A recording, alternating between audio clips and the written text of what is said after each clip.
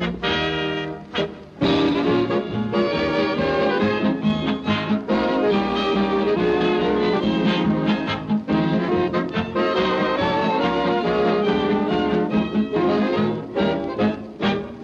трибунах аллеют знамена, облака в поднебесье плывут. На зеленом ковре стадиона разноцветные майки цветут. Hello and welcome back to the Russian Football News Podcast. While we record, CSKA are currently playing Dinamo Zagreb in Moscow right now, and it's 0-0 at half-time. But we've got 3 Champions League games to cover and a quick look back at the weekend's RPL action. Joining me with this week once again, first off, is Richard Pike. Good evening, everybody. How are we all? I'm not too bad, mate, at all, because we've got the return of David Sansun. Always good to be here, and I'm glad you're happy to have me. Now, Loko hosted the current UCL reigning champions Bayern in Moscow on Tuesday night.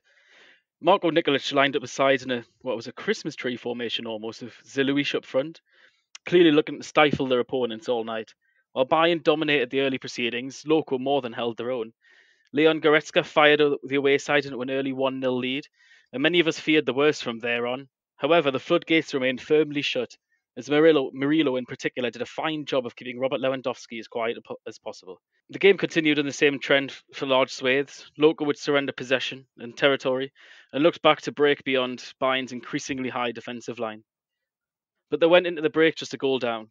For the second half, veteran Chiluka was withdrawn due to injury and replaced by summer signing Slobodan Rajkovic. And the second half continued basically as the first ended, with Bayern dominating possession once again, but considering the quality of their opponents, Loko were often quite untroubled at the back. They grew more into the game and really threatened in the counter, but their final ball just let them down as Bayern did look a little bit ropey from those counter-attacks at times. The threat came down from the right again and again as Vladislav Ignatiev and Dmitry Vogliadov looked to get forward whenever they were able, and Anton Miranchuk equalised with 20 remaining after a good interchange of play down that right-hand side again, just before Zeluish fed the young Russian. However, just 10 minutes later, Joshua Kimmich picked up the ball in the edge of the box and let fly into the far corner in a rare moment of space, as Loko's midfield just couldn't close the space down quick enough. The game ended 2-1, and Loko went toe-to-toe with Bayern in a very respectable performance. If perhaps some quicker players like Vitaly Lysakovic and maybe Rifat Zhemalatinov were introduced earlier, they could maybe have even caused havoc in the huge gaps behind David Alaba and Javi Martinez. But Loko in the end lost all 3 points, but gained a lot of respect on the night. So, Richard, who impressed for you for Loko? I think most of the defensive unit did their bit, I thought. In general, the centre-back duo. And then surprisingly, Rajkovic, when he came on, we were fearing the worst when Choluka went off at half-time. But I think Slobodan Rajkovic, he came on and looked very solid in defence for them, surprisingly. I thought as well, Gregor Krychowiak had a decent game for them in midfield. And although, there was that frustrating moment at 1-1 where he should have squared the pass across goal to Zhemalatinov, Zeluish is running down that left down that channel, and then when he set up Anton Miranchuk for the goal was good as well. And then obviously, Miranchuk and Antoshka himself, it was a lovely taken goal, nice composed finish from a good run, and he lost his man in the box and finished well. And it was a tough and challenging week for the RPL teams in Europe this week. But I thought Loko were a real bright spot. That was one of Bayern Munich's toughest games all season. Considering they've been running up 8-0 scorelines against Schalke, 5-0 against Frankfurt. And it can, one of the toughest examinations this season came from a side who nobody gave a prayer to pre the game. We were all expecting, fearing the worst for Lokomotiv pre-game. So, I came away from that game, especially in the second half, with a real sense of happiness. That Lokomotiv are proving us wrong in Europe this season, despite, this defeat. Took a wonder goal by Kimmich to beat them. Now, the key now is to just, build on it against Atletico at home next week. They've got to try and take advantage of that game. And I just hope it's not a false dawn now. I hope Lokomotiv can keep up this level of performance. We don't expect them to go through, but obviously, but hopefully they can keep up this level of performance and possibly now have a chance to get in third place in the group. I still think they'll finish bottom, but maybe they might have a chance of third place now. Just got to keep the momentum going. But yeah, fingers crossed. Some good hope there, I think. Yeah, certainly there is hope, and it's very much a case of Loko playing with the shackles off, of them enjoying their football. They're clearly thriving in this pressure cooker environment. And Hanu, who runs our Twitter now and does a brilliant job of it, realized that in the Champions League, Russian clubs have only won 3 of the last 18 games. They're just clearly outclassed and outmatched. But to be credit to Loko and Nikolic in particular, the way that Nikolic lines his team up, this very defensive, rigid formation, breaking on the counter attack, is actually quite well suited for playing these bigger teams in the Champions League, and you can really see that they are stepping up to the occasion as well. And in talking about stepping up a little bit too high, we often see Bayern playing this very high line, and what they do is basically they pin the opponent's back so far that you just can't get out of your own area, and you seem to be stuck there. But it can sometimes be a little bit of an Achilles heel. I mean, it's a very small one. Look, they're a brilliant football team, of course. I'll have to preface that. But the space in behind to get at them. And David, is it fair to say that Loko spurned some great chances in the counter to perhaps even get a draw?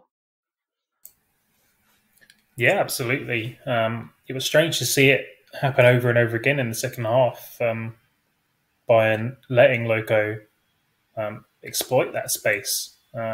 You'd expect a team like that, of that class, to learn and try and stop that from happening. But Zelovic was getting away a good amount of times, especially, and then you had Miranchuk and Smolov breaking behind him. There was a number of times where they got the ball out of the defence. They were in the midfield looking for the final ball, and Bayern were just too quick to close them down. But they were like, if like Krakowiak or whoever it was in the midfield had managed to make the right turn and get just a yard of space, they'd have had a good ball on to get someone away. Obviously, it did pay off in the end. Zhirov Gliadov got Zelovic away down the right, and they got the goal. And then after the goal, they had 2 golden chances from Zelovic one might have been before the first goal, actually. And then Anton Miranchuk had a good one afterwards. Not as good, because the ball was bouncing and he just couldn't get it under control. It was sort of, I think it bounced and it just was too high for him to hit it first time. So he had to try and let it come down, and just eventually the shot got blocked. Zelovic obviously had a great chance to square one across, but dragged his shot terribly wide instead. So yeah, there were certainly some regrets, because they did waste chances that they had. But all respect to them. We all wrote Lokomotiv off before this season, and he really did well yesterday. Not yesterday. Oh yeah, it was yesterday. No, it wasn't. Earlier this week, whenever. That they really held their own, and it's nice to have had that happen for their last 2 Champions League games. We all said, or we all jokingly or otherwise said, we expected them to not get any points out of this, and they could have come away with 2 draws against their weakest and toughest opponent. They played much better than I expected. Granted, Bayern in theory could have gone ahead 2 or 3 goals in the first half, but didn't take their chances that they had. They were especially exploiting Rebus down the left. But yeah, they did really well, and you'd feel a little bit grudged, because Loko were really on the ascendancy. They were getting away. It seemed like every other minute, sort of getting away, and then suddenly out of nowhere, Bayern picked the ball up and Kimmich smashes it into the corner from 25 yards, and it was just popped the balloon of their ascendancy that they had going on. Yeah, and it was particularly the side of half time where Loko seemed to get into their own a little bit. There's 2 moments that I really, really remember quite vividly, and it was both involved Zelovic, who had very much what he was like in Spartak, where it's that Jekyll and Hyde performance. At times, he's battling up there with absolutely nobody near him for 60, 70 yards and getting his team up the pitch in a vital role. But at other times, when they are up the pitch and the counter-attacking, there's so many attacks just fall flat at his feet. There was one when there was Ignatiev was completely free on the edge of the box. He just had to play him in, and he would have been in behind, completely free with men in as well. And he just cut in and play this ridiculously awful cross that flew out back for a goal kick. And there was another situation when Ziluish was holding onto the ball and Smolov was gone, and he just hesitated far too much and just kept onto it. These are fine margins, and it seems a little bit harsh to pick up on them because some of the other aspects of his performance was so impressive. But you have to do this against Bayern. If you're going to play a team like Bayern Munich, you can't let these chances go to waste. And it's crazy to say that Loko were probably feeling slightly aggrieved not to get a point out of the game against what is right now the best team in Europe. Now, one of the reasons for the performance was at the heart of defence. I was really impressed by Murillo, who, especially when Choluka went off at half time, he stepped up to the plate. He led the defence. He was the one who was leading them out. He was judging on the lines. He was getting the offside calls all right, and the rest all followed his step in. Now, Richard, what did you think of Murillo's performance at centre back? Got to say that that 2.5 million euros that Lokomotiv paid to Cruzeiro in Brazil for Murillo is looking like money really well spent. Thought last season when he arrived, he showed glimpses, but obviously it was an adaptation period to Russian football. You know, he was only very young. He was he's 22 that last year, so he's 23 this year. So he was just adapting and getting used to a new league, new style, and obviously, you know, there was the change of coach as well last season from Schumann to Nikolic. But I think this season, guys, I think he's been really, really good for Lokomotiv, and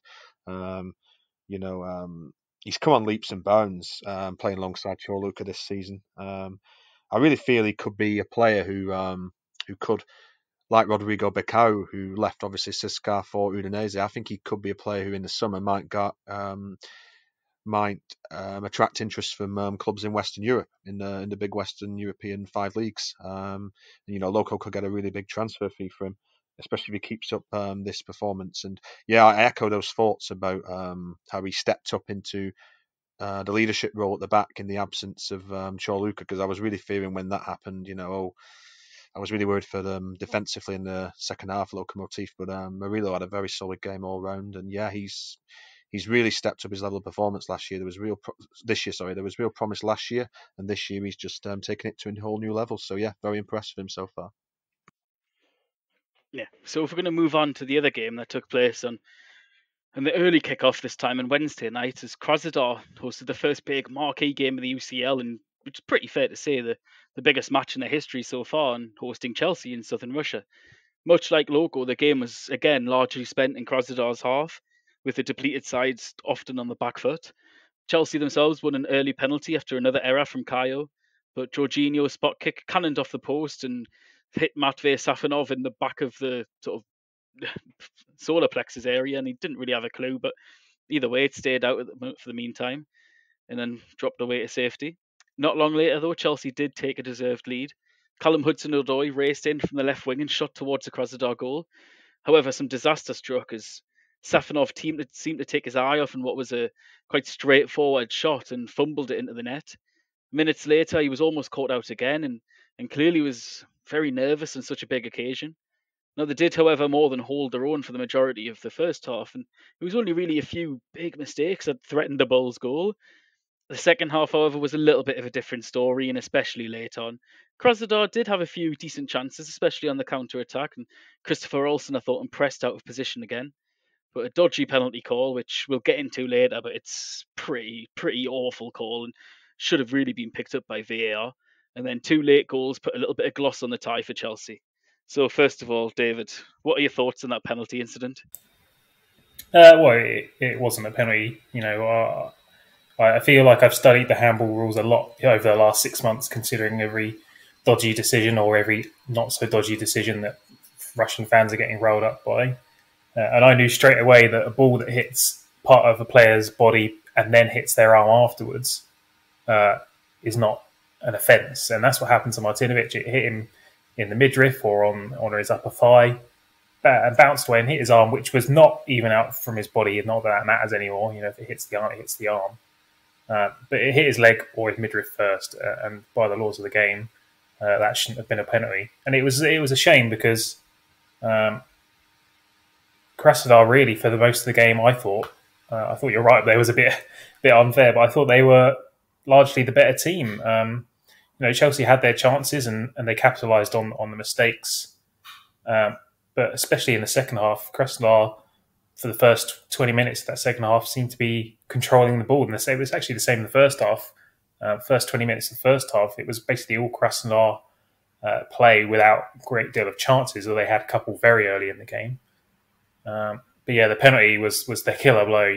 After the mistake by Safonov, there was always hope that Krasnodar could get back in the game. They hit the bar, but the penalty was what really killed the tie off completely. It was just at a key point, and the second goal was just like it just put the tie out of reach, and the players knew it, and the fans knew it, and the fact that it wasn't even a penalty was just what's the phrase? Just an extra blow. I can't remember what the phrase is that means that for some reason. Yeah, I agree. The penalty was just an absolute farce of a decision. Like you said, you'd checked on, double checked the rules of the game, and the double hit where it comes off any part of your body and onto your arm, then it's in the rule book as not a penalty. And I don't quite understand why VAR is even in if they can't pick up these sorts of things. But aside from the penalty, which really took the wind out of Krasnodar's sails, it was a moment to forget and a night to forget in general for Matvei Safonov. Now, David, you are a big Matvei Safonov fan, but he was pretty disastrous last night, at fault for at least two of the goals. And I think he just really struggled mentally in the big time. Do you think these mistakes are a worrying trend, David, or not?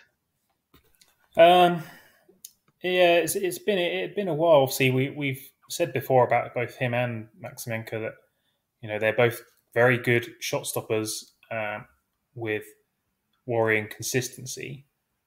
This season, I think we'd all sort of felt that Safonov had upped his consistency, and that's obviously was the opinion of the coaches and scouts because he beat Maximenko to the national team. But yeah, I think you have to imagine it must have been something to do with nerves on the big night there that got to him, because it's not the kind of mistake we've even seen him make before, like just to fumble a save like that. I don't think. It was a pretty tame shot from Hudson-Odoi, and he just let it slip through his arms. So yeah, it was a shame. It was a shame to see, and you do think he might have been nervous on that occasion. It was a big occasion. Arguably one of the biggest games of his whole career. So yeah, it was disappointing. It was a disappointing one. But we have to hope. He's very young still. For goalkeepers technically aren't supposed to peak until their late 20s. He's 21 years old, so we can still hope that there's a big future for him and Maximenko in the national team, and they'll both be big players for Russia for years to come. Yeah, we're becoming to sound like a little bit of a broken record, constantly referencing these mistakes. But to be fair, this was Safonov's first for a while. And I do definitely agree that you don't see this sort of mistake from Safonov very often. A lot of them have been because of his slight frame, his command of the area, quite a few. This shot stopping ability, 99% of the time, you would bet your house on him not making this sort of error. And I think it purely was just pressure of the game, of the historic sort of significance that just got to him a little bit, got to his young shoulders. And he did look a little bit like a deer in headlights. That's that one where he made a mistake just after that, where a Chelsea player crossed the ball in, and the Kai Havertz knocked the header goalwards, but he was offside. Safonov came for that, and he was in no man's land. Like he completely misjudged the flight of the ball, and it came very, very soon after the mistake for the goal. And it just seemed like that first mistake then had a knock-on effect for that again, and his confidence was just down for the rest of the game, and it was on the back of his mind. One would hope that it wouldn't become a little bit of a monkey on his back, and I think he's better than that. I don't think it will whatsoever. I just think it was one of those games where the stars didn't quite align, and because of his age, because of his raw nature of not really having the greatest experience and none at this level, it just didn't work out for him on the night, unfortunately. Now, discussing what does and does not work out from the night, from the outset, Krasnodar were really up against it, backs against the wall with the selection issues. And Richard, considering the huge raft of players that Krasnodar are missing and the sheer star quality of Chelsea's side, they were out pretty much. The game was largely lost from the outset, wouldn't you think? Yeah, absolutely. I mean, it would have been hard enough for Krasnodar to win that game against Chelsea, even with a full strength side, because you only have to look at the quality Chelsea possess, in attack. They can bring a player like Ziyech into the side, who, I thought, based on what I saw the highlights of the game, looked like he was really influential, got on the score sheet. When they can bring a player like that into their team, and then they've already got an array of top talent, especially in attack. It was always going to be difficult. I think for Krasnodar to have any chance there, they would have had to have had a full assortment of players, and a full assortment of players available and fit, and also for Chelsea probably to have a slight off night. But yeah, I think with regards to Lokomotiv and Krasnodar, it's one of those things, isn't it? They're playing against top quality opponents. I mean, it was always going to be tough this week. When you could swap Lokomotiv and Krasnodar for, let's say, Benfica and Porto. If you played them against Bayern and Chelsea, there's no guarantee those two sides get the win either. It was always going to be a tough week, and I don't think a win was realistic, especially with all the problems Krasnodar had. They're a full strength side. They might have had a better chance of scraping a point, maybe if Chelsea were off form, getting a win. But yeah, it was unrealistic, I think, given the circumstances of the squad and given the quality at Chelsea's disposal. But I mean, encouragingly for them, encouraging for Krasnodar, Sevilla beat Rennes 1-0 in the other game. And I looked at the stats, and I think Sevilla had something like 22 shots to Rennes 2. So, it was as one-sided a 1-0 win as you could get. So thankfully, Rennes don't look too good. And hopefully, for Krasnodar's sake, Chelsea can beat them in the next two games, and hopefully Krasnodar can have as many of their first team players back as possible, preferably the three main attacking midfielders, Vanderson, Cabella, and Klaassen for that game against Rennes at home. And I have a feeling they could win that game at home and take third ahead of Rennes in that group. And I think that will be a success for them on their debut Champions League season, because getting ahead of Sevilla and Chelsea, I think it's too much to ask, really. Mm-hmm. Yeah, it would be nice for Krasnodar to get through the next stage of the European competition after Christmas, whether it be in the Champions League or more likely, of course, the Europa League. But and of course, every footballer wants to win every match that they're in. That's the winning mentality that they have. But it's not really Krasnodar's goal this season, and especially with the group that they do have. It was always just about getting into this group stage for the first time, and getting the money that comes from it and the experience that comes from it, and building upon that and having that as a framework to do so. Just like Lokomotiv did 3 years ago.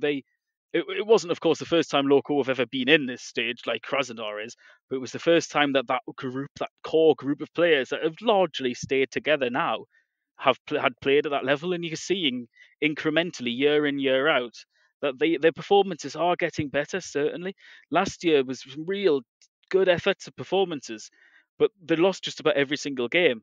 Now they've already got a point on the board. They've already got a very good result. Now, hopefully for Krasnodar, that'll be the same next season. But one thing I will like to mention as the last word on Krasnodar is that when they qualified for the group stages, we all mentioned that we hoped that Masayev and Galitsky would go out and strengthen central defence, and they didn't. Now, Kayo is a solid player. I need to preface that. He is, especially in the RPL domestically, he's often very strong. It's very good in Krasnodar's system at playing the ball out from the back, and he did have a decent game overall. But for me, he's too impetuous and rash in it at times. And once again, he got himself in hot water for what was a clumsy challenge that was just a little bit needless, if close to being a very good tackle. But once again, he was on the wrong end of that fine line. Now, David, can Krasnodar cope with the threat of Chelsea and Sevilla going forward? And what do you think about Kayo's mistake? Can they cope with Chelsea and Sevilla? Considering the players they were missing, they did a good job, and you'd hope that come the latter games, some of those players, Vanderson was in training but obviously not fit. Cabella's quarantined. Klaassen out with a hopefully short-term muscle injury, but we don't really know too much about that. So yeah, you'd hope that they've got enough to compete. On the night, Chelsea were as underwhelming as we sort of thought, and I think we all believed that 4-0 was a flattering scoreline, considering 2 goals were handed to them by mistakes and one was handed to them by a penalty in sort of the goals that did come after the penalty was just sort of, Krasnodar, had to try something and it just exposed them. Without the penalty, I don't think those two last goals happened. It probably would go in at 1-0. As for Kayo, the foul didn't ultimately make any difference on the game because obviously they missed the penalty and other goals did go in. It was a very tight call and he did have a good game. We know he can obviously make mistakes. The Rennes game last week, it was him who had a bad touch and let Rennes get away, and then Sorokin fouled for the penalty. And yeah, we all knew. I was baffled when they let Spijec go in the summer on loan to Feyenoord or whoever, or PSV, one of the Dutch teams. It was a strange decision because he'd been their best defender the previous season. So I don't know whether Spijec forced it or whether they just decided to let him go. Obviously, Krasnodar had to ditch some foreigners because of the foreign limit that came in. They had like 10 or 11 foreign players in the squad, and now they had to suddenly reduce to 8. Granted, they can play more on the pitch, but it did limit them. And then when they finally did qualify for the Champions League, ideally for our money, they would have gone out and bought another centre half, but they could only buy Russian, and really, who would you buy as a Russian? Granted, one of their centre halves is homegrown, but he's Belarusian, not even Russian. So, it's definitely the weak point in their squad, but there's not much they can do about it unless, they have to sell some of their foreign players or hope that the limit changes again. And I can't see it changing next year. I think they'll give it at least another year, unfortunately, before we see any change to it again. So they're going to have to try and adapt, and they're going to probably have to clear out some of the foreign players in the midfield who just aren't at the level, so they can try and improve on the defence, which, although good for most stages, is maybe not good enough for the Champions League. And if that's their ambition, they need to try and improve it. Yeah, without a shadow of a doubt. And on Kayo, I think sometimes I am perhaps a little bit harsh on him because I can see there's such a player in there, and if he needs to learn from these mistakes, because it is the same mistakes over and over again, where he's just rash and he's clumsy and he's flying in on things that he doesn't need to fly in on. If he just waited and stood his ground there, and he would have been so much better off with the amount of bodies that were back, the amount of men that they had, the space that they had to play into. It's just disappointing to see again that he hasn't learned from his mistakes, in spite of me really thinking that there is a player in there that if he does just get this one clanger out of his game, it could be develop into a very, very strong defender. Now, to move on from Krasnodar, straight after the Krasnodar game, Zenit took on Borussia Dortmund in northwestern Germany.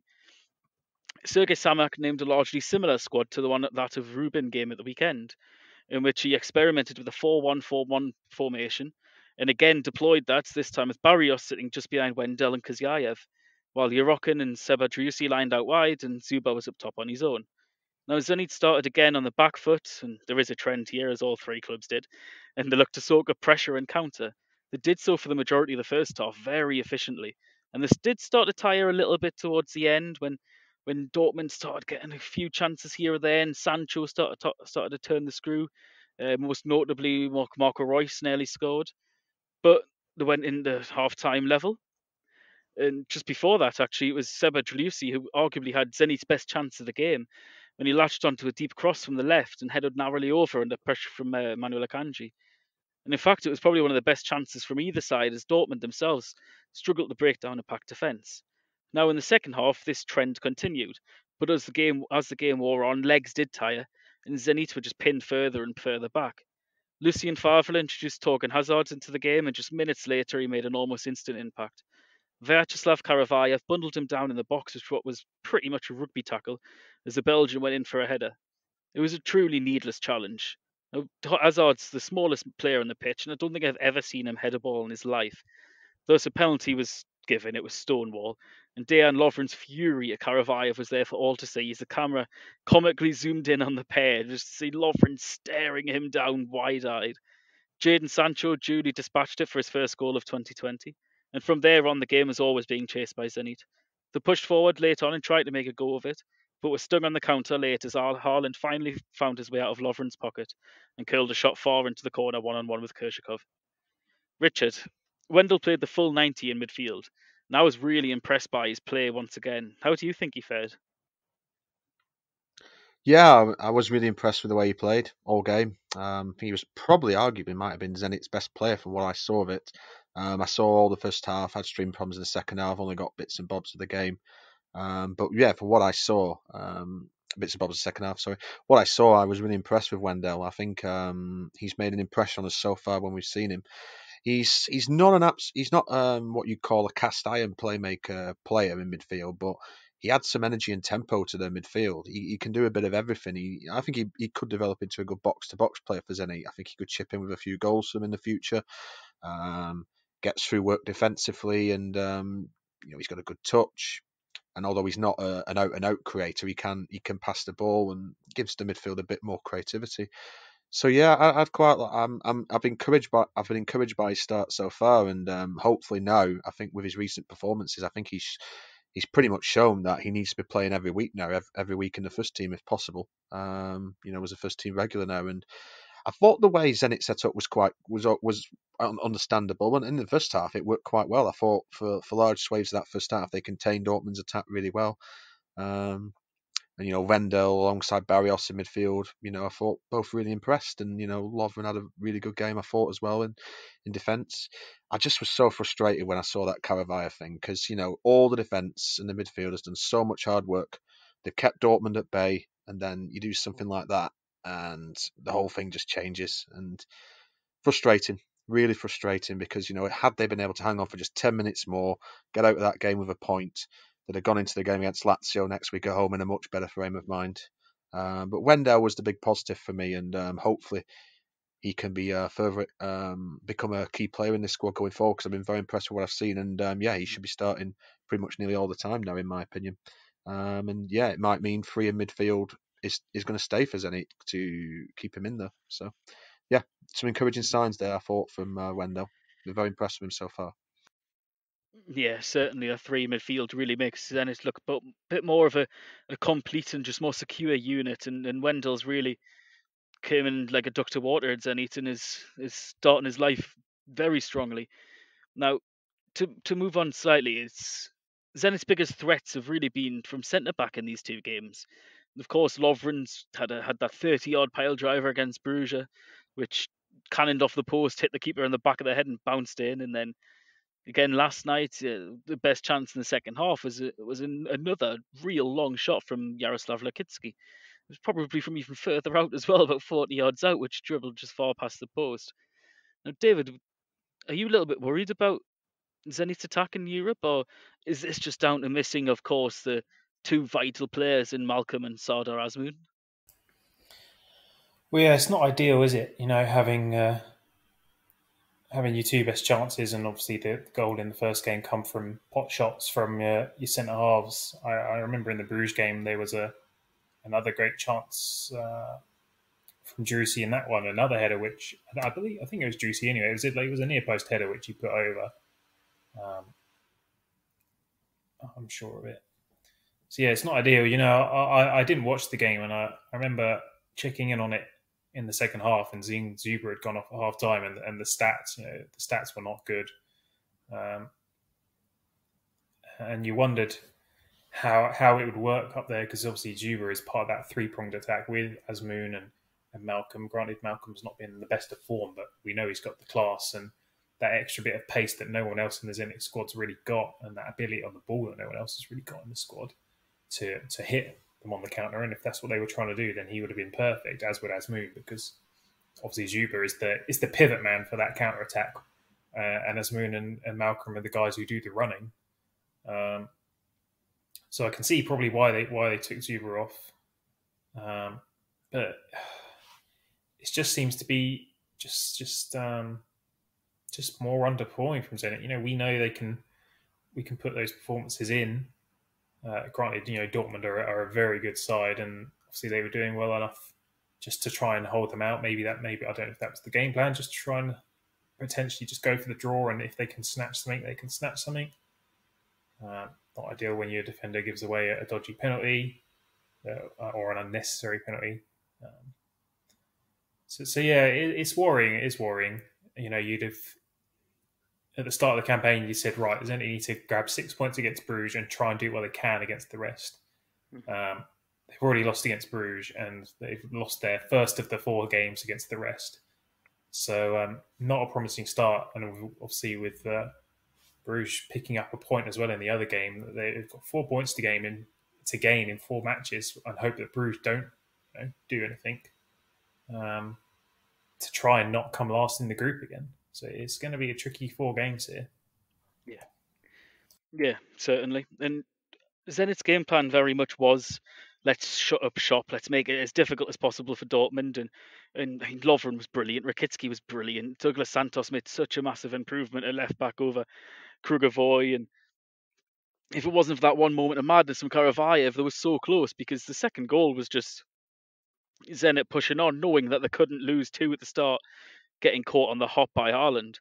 So the game plan did work for the large parts, apart from those few big mistakes. The question is should Zenit be performing this way against Dortmund? Zenit are, of course, Russia's biggest club right now, probably the best club, certainly the biggest name, certainly the most money, certainly the most equipped to do well in Europe. The squad is built around getting the best as possible in Europe. They even have a second team which plays on Saturdays to offset that travel and the UCL game midweek. So, Richard, do you think Semak got his tactics right? Should Zenit maybe have tried to push up more, especially in the second half? I can understand what he was trying to do. We've got to remember Dortmund are a very good side. Last season in the Bundesliga, they're up against the best Bayern team in a long time. It's a difficult one, I guess. If he'd have tried to, open up a bit too much, who knows? They could have been 2-0 down after 25 minutes, 30 minutes, and then you're behind the 8 ball, and if you're 2-0 down early doors against Dortmund away from home, your chances of getting back into it are slim unless you're one of the biggest clubs in Europe. I'm still more caught up about last week, to be honest. I thought last week was the time to be on the front foot right from the start. I could understand the more cautious approach against a side like Dortmund, but last week was the one really which got me. He should have been far too tepid in that first half. Should have really got into Bruges. There's a Bruges side missing, first team players. Zenit should have been more positive from the outset last week. So yeah, I don't know about the approach being wrong. I can sort of understand why people are a bit frustrated with it, but that attack of Dortmund is really, really good. And had they been a bit more open, they might have been carved open early doors. So I understand the approach from Zenit from the start of that game, even though it's frustrating for people to say. I do understand the approach. Yeah, and I think the game was pretty much gone for Zenit at the end when you see that obviously Zuba went off, and then the attacking force that Zenit had against Dortmund away was Alexei Sutom and Yuri Zhirkov, Alexander Yarokin and Andrei Mostovoy, which is the gulf in quality there is just unbelievable. And I think losing Zuba at half time and Azmoun and Malcolm before the match really did it for any chances they had of getting anything from it. And it's really all on Zenit now to try and salvage what they can from the rest of the group games. But if we move back to the RPL matters now, so to finish off, we had another weekend of RPL action. So we'll have just a few quick kicks on some of the games and just a quick little roundup. And I'll start off with the Spartak game, who of course played Krasnodar away, and Spartak once again took full advantage of their relatively free schedule compared to the everyone else in Europe, and in playing Krasnodar away, who had a very, very weak team with young lads starting all over the pitch and 14 players missing through COVID or injury or suspension and so on. And really, Spartak could just it was an even game, but they were just so clinical in front of goal, and that partnership of Larson and Ezekiel Ponsa is really, really clicking right now, with Ponsa sort of the more clinical, the fox in the box poacher getting on the end of stuff, and Larson coming deep and playing as a second striker at times and really just running defences ragged. But of course, once again with Krasnodar right now, every time you mention them, you have to mention those huge issues that they have in the squad right now, and it just totally changed the results in all three of the last games. And Richard, David, you caught CSKA's game. The beat Arsenal Tula 5-1, of course, at the weekend on Monday night. Yeah, they were really good. It was a classic CSKA performance. If you just think of CSKA at their best in the past few years, they were really on it, especially in the second half. They scored towards the end of the first half. Penalty was a bit controversial. There was contact, but it was completely accidental. But that goal just gave them the buffer in the second half, and they really enjoyed their football. You could tell in the second half. Went away and scored some nice goals. Chalov got his first this season. Sigurdsson got his first this season. It was just a good all round performance, and it gave me hope going into the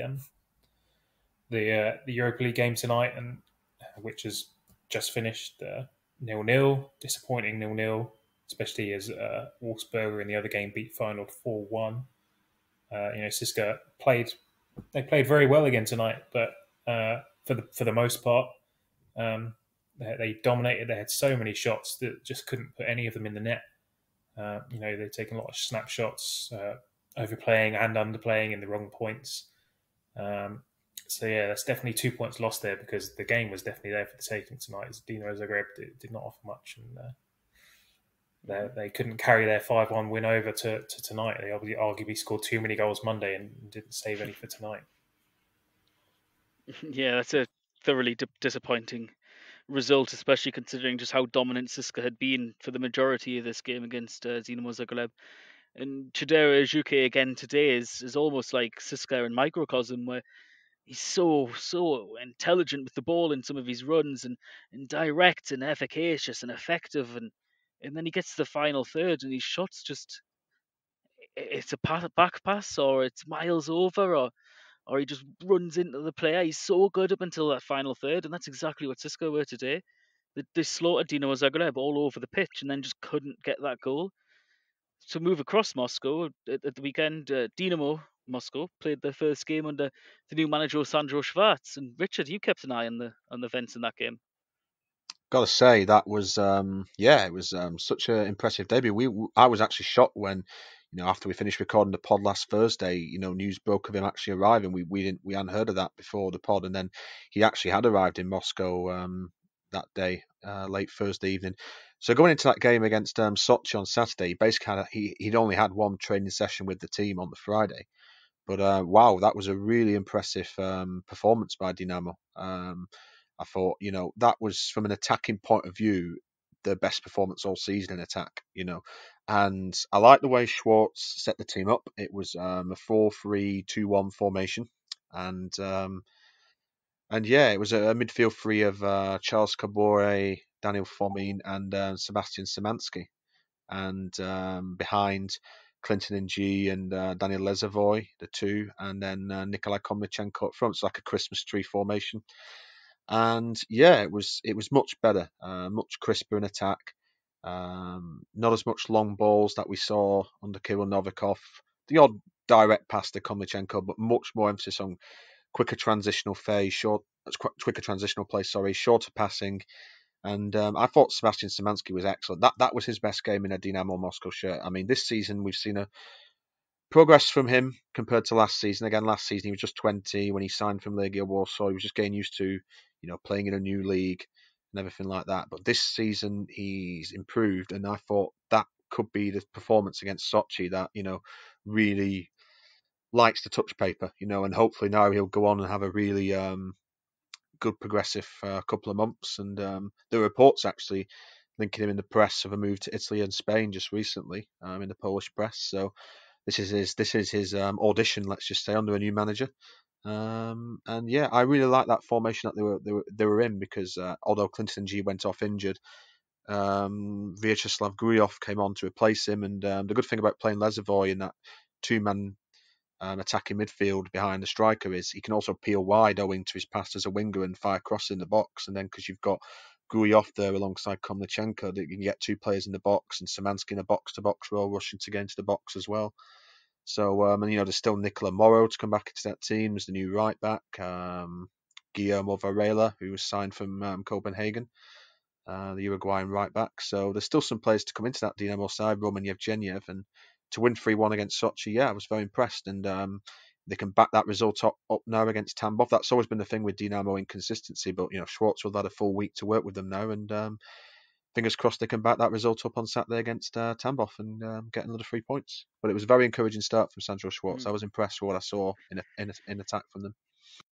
Yeah, certainly. It's maybe a little bit early to put too much onus on Schwartz, but it certainly helps that he just released those shackles that Novikov had, and playing them so deep. And it's the least isolated I've definitely seen Komlichenko all season. So definitely some positive football for Dinamo. Should hopefully get the best out of what is a very good group of players. Now, moving on to what is not necessarily the best group of players in the league, it's Rotor Volgograd, who up until this weekend were winless and hadn't actually won in the RPL in 16 years, but they pulled off a shock result over Lokomotiv, and again, like Spartak, taking advantage of this long run of fixtures that these European teams are having to play in. And to be fair to Rotter, they were good for the win. They really, really played well, and Cedric Agua he went off it after an hour, but for the majority of the game, he absolutely dominated the middle of the park. He's playing in central midfield further forwards, and he usually plays as centre back, and that was a real good decision from Katskevich to play him there.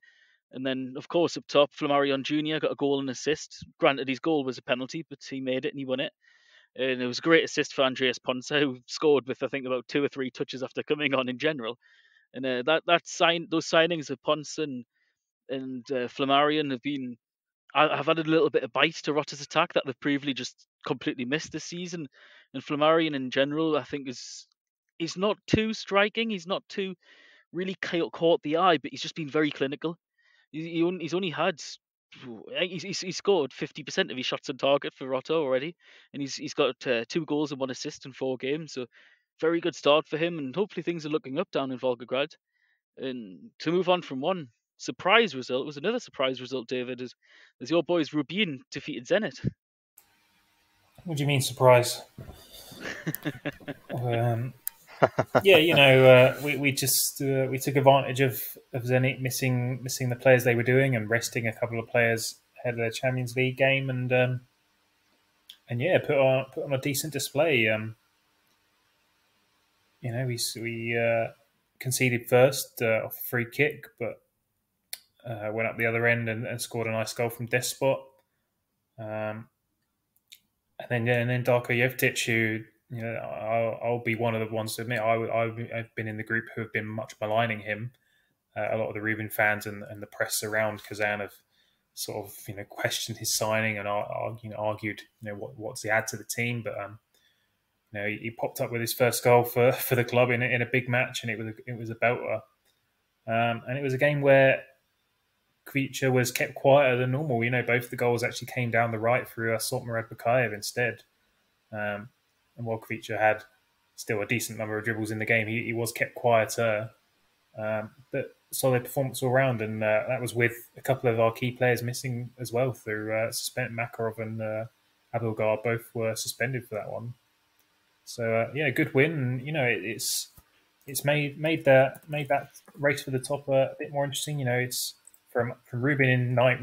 I was like, we got 3 points there, and I looked at the table. We hadn't even moved position, still stuck in ninth on 18 points, but 3 points would take us up to 4th ahead of Lokomotiv. So it's very tight there in those spaces from 4th down to 10th, where Akhmat are on 17. 5 points separating 7 teams there. So every win's vital, and a win against Zenit is great for us. I'm hoping we can grab another one this weekend against Arsenal Tula. Yeah, and Sutsky just quietly going about his job there, and once again just doing a very efficient one with Rubin.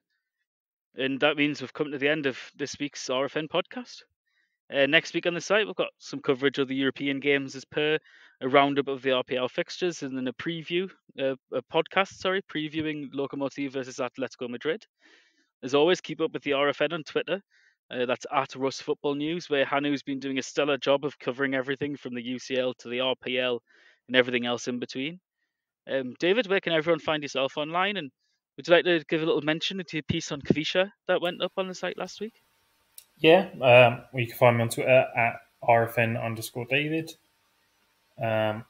Yeah, I finally decided to write about Kvisha. It'd been long in the works, and I did all my research. Well, I've been doing all my research for the last year since I've been watching him, but there's some good visuals in there based off the Instat figures. So you can compare him against the other RPL players, and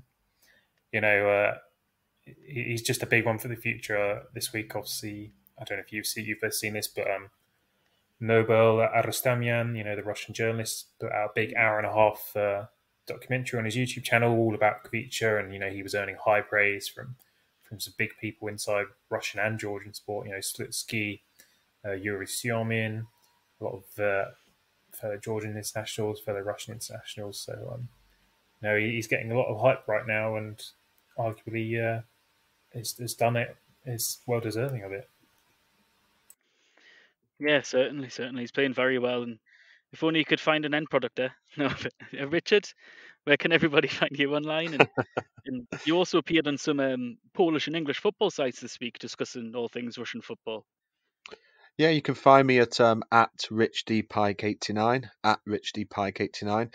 And yeah, a Polish journalist got in touch with me and wanted to ask me about Lokomotiv and the situation.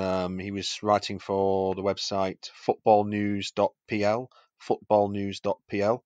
And it was about a general chat about Lokomotiv for the two Polish players that they've got playing for them, obviously, Grzegorz Krychowiak and Mateusz Rybus, and what the situation is with them at Lokomotiv, what's Lokomotiv's expectations this year. And there might be a piece, I mentioned a bit about Sebastian Szymanski at Dinamo as well, so under the new management of Sandro Schwarz, so there might be another bit coming out on that. The piece about Loko and their two Polish footballers is already out, so it's footballnews.pl that piece appeared on. And then I also appeared on SW6, just wrote a little piece about what to expect from Krasnodar before the game against Chelsea in the Champions League. Very nice. Enjoyed it. It was good. That's been the RFN podcast. Goodbye for now.